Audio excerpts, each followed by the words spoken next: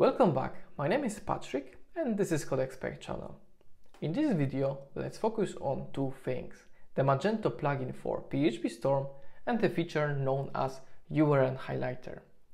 The PHPStorm plugin is an essential tool for every Magento developer, as it helps a lot with everyday tasks. When working with Magento, you are often required to create numerous files of different types with different boilerplate code. However, with the PHPStorm plugin, this process can become a lot easier. You can simply select what you need, then input the necessary data, and then let the plugin handle the rest. With that, we can focus on implementing new features or extending Magento, rather than on writing Magento tedious specific code. Let's then switch to PHPStorm. I will show you a couple of examples how we can use the plugin, and later we'll configure URN highlighter in our PHPStorm. As a Magento developer, you will spend most of the time in the appcode directory. This is a place where we store custom Magento modules. But what is a module? Module is a self-contained unit of functionality. It is a way of organizing and extending the core features of the Magento platform. It can consist of code, configuration files, templates, layout files, languages, or related assets.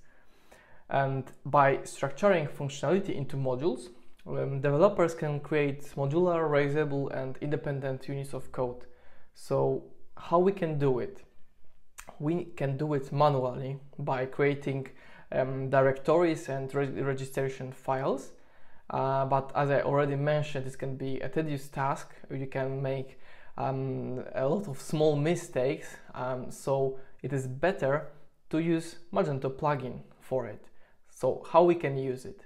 Let's first check if the Magento plugin is enabled.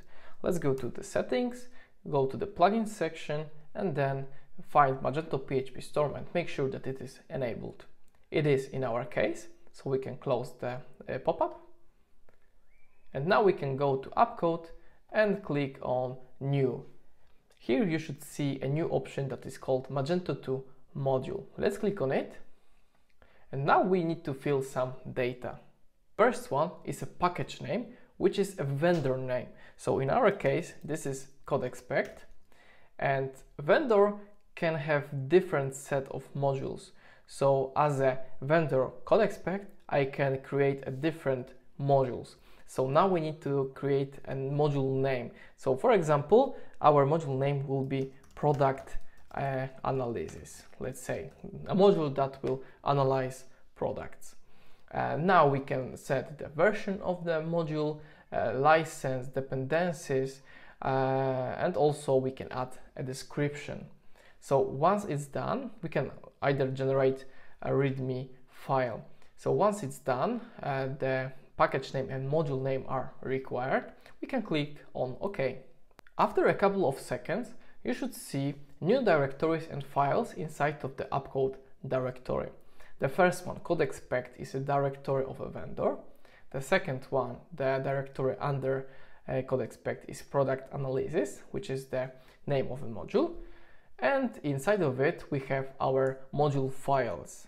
Registration PHP registers this module inside of the Magento platform. Composer.json is a file that can be used if you want to make this module public. If this is only inside of this project, you don't need to have composer.json.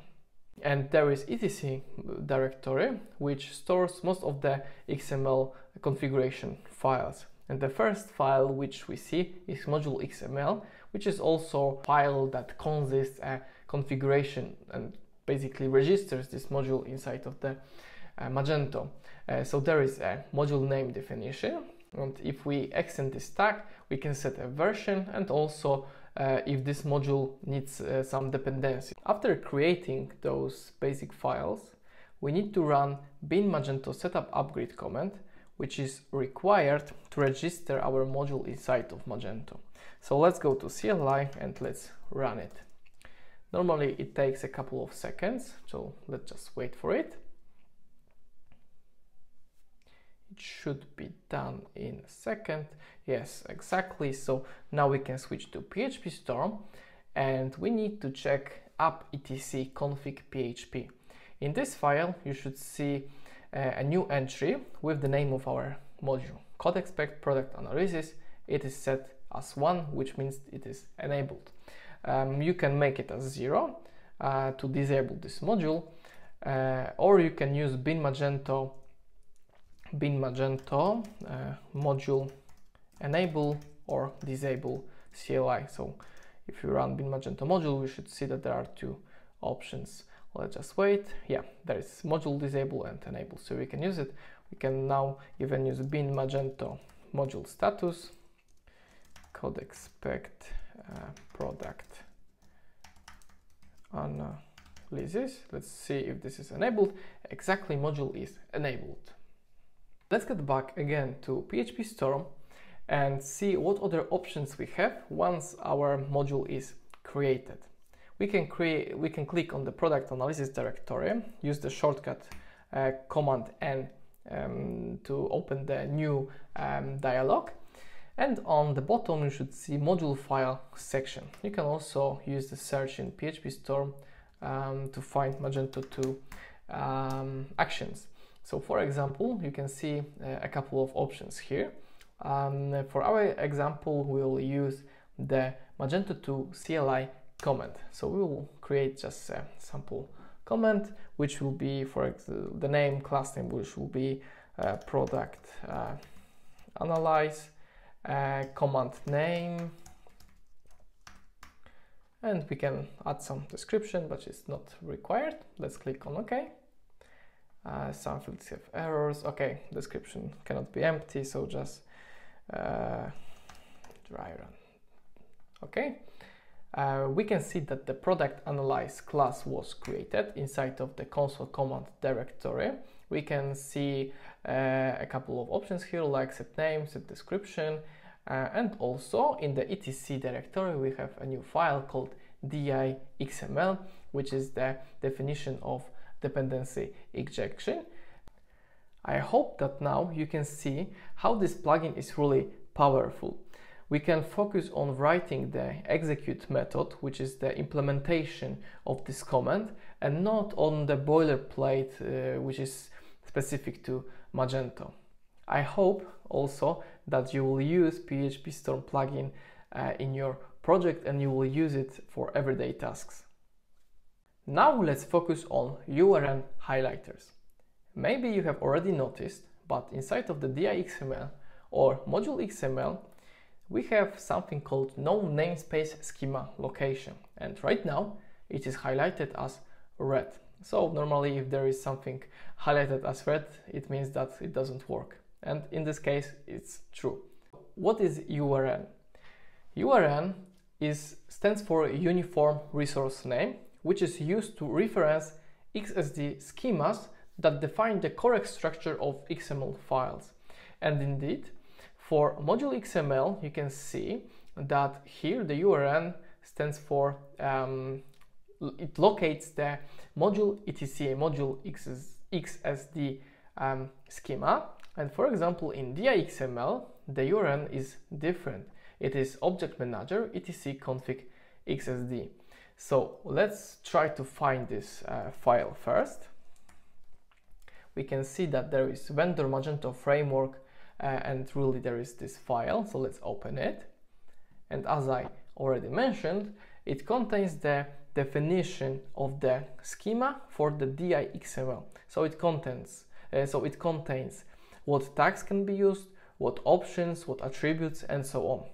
So now there is a question, how we can use it in PHPStorm, how this can be useful for us. We need to go first to CLI, or maybe let's open browser first, because there is a whole page in the documentation for URN highlighter. So everything is described here, but what is really useful for us is this command, bin Magento URN catalog generate. Let's copy that and go to CLI.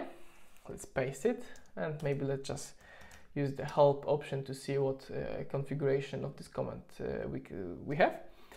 we can specify the IDE. By default, this is PHPStorm, but you can also specify VS Code if you use that. Let's run this command. By default, it's PHPStorm, so we don't need to define it. We just need to specify the path.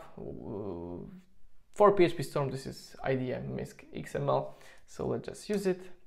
After the command is done, we can switch to PHPStorm, and we can notice that URN is no longer highlighted as red. It means that schemas are loaded, and we can use PHPStorm to help write those XML files. We can see that it already started to add some suggestions. So for example, for the tag type, we can see attribute shared and what options of this attribute can we have. So true or false. We can even check in the settings of PHPStorm in languages and frameworks and schemas and DDTs section that URN are loaded here, and there is a mapping of the URN to the path of the in the project, inside of the project. With that being configured, I think we can finish for today. I hope with this overview you will be more eager to use the Magento PHPStorm plugin and that it will help you with your everyday tasks. Thank you for watching and see you in the next video.